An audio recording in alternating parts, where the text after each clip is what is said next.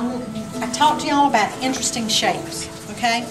I want you to look at the shape of this. Do you see that? I see this here and this way. So I'm thinking interesting shape. And this is dark over into here. Do y'all see that shape there? You see this? Yes. Here. Even though there's a little dark there. We know there's a lot of dark over here. There's a piece of light in here I don't want to forget. So this is my road map. So I would say, all right, I want my dark areas to be cool. So I'm going to start with either purple or blue, not black.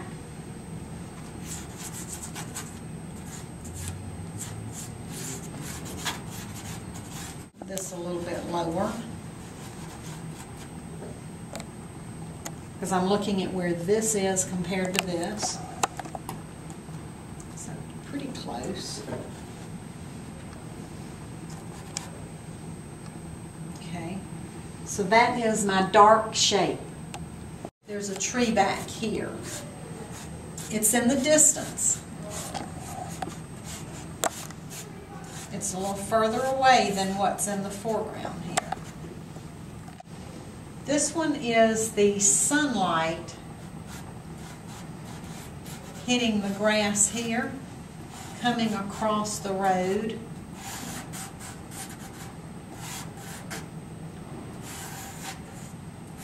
I'm kind of leaving those stripes where I drew the line for what will be the shadow.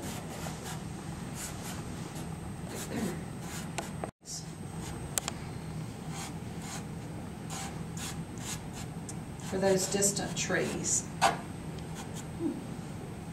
I'm going to lighten it up. I don't have a real white, but this is almost white. I'm going to lighten that up a little bit. Some sun hitting this.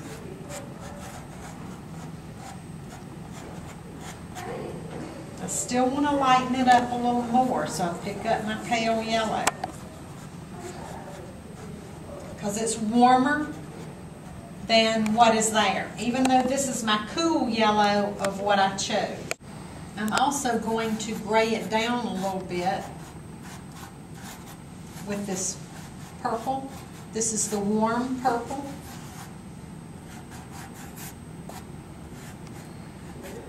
Okay, I want a little more dark in here. So this is the eggplant color. I do not have black. But I want it to look relatively dark. So I'm going to use that and come back over it.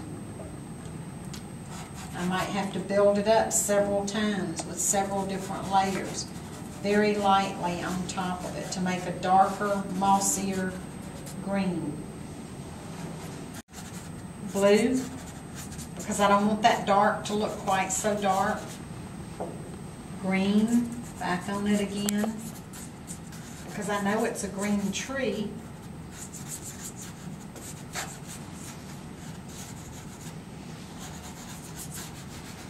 Back with the purple on this tree trunk again.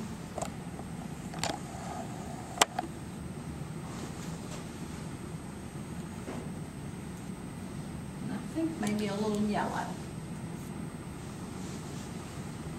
Why? Because I want to lighten up that side. And what is the opposite on the color wheel from purple? Yellow. So it neutralizes that purple a little bit. So I'm going to use a little bit of the lighter green because there's some sun hitting it right in here. And it even goes across the top of that trunk and a little bit onto this one.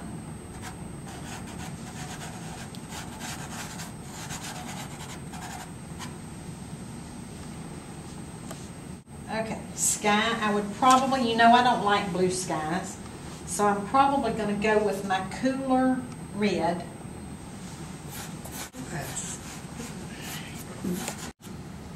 Yellow will lighten it, white will lighten it.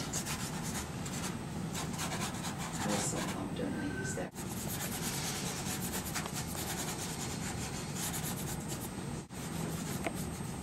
So what I have is colors that are sparkling and optically mixing besides some of the pastel dust mixing.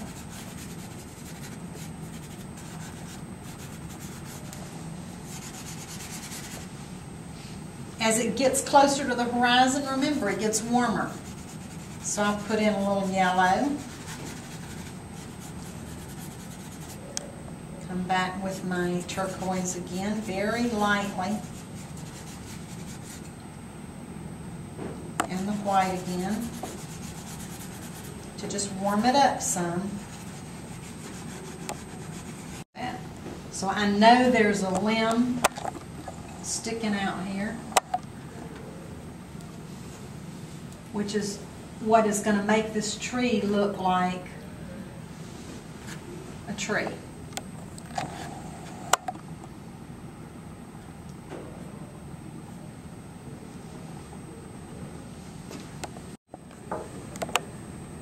And I know I need to tone that dark down, because at that distance it will never be as dark as the one in front.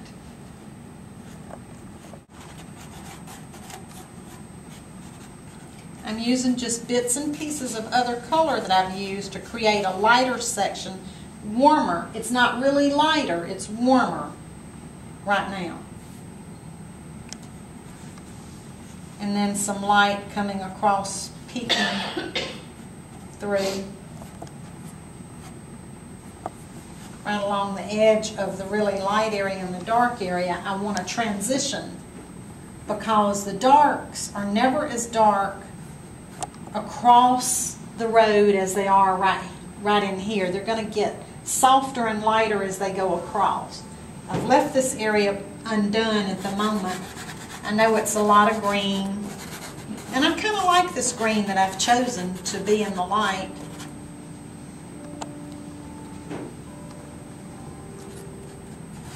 There's a little trunk here. There's a big tree in the back that I've not done yet. But this little one comes across.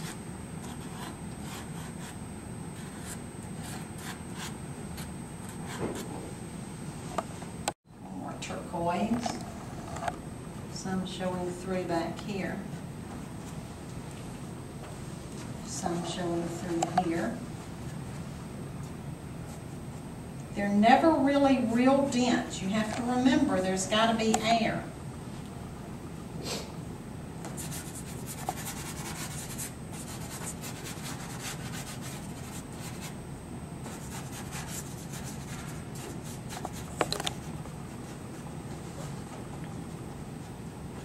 Now it's real hard to put this green on top of that light.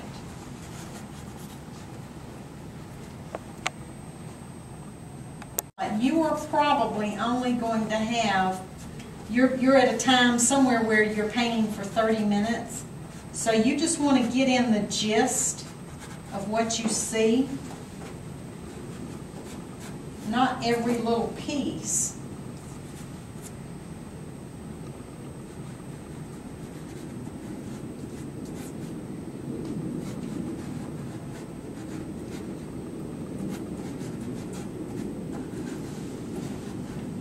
This little tree right here goes way up.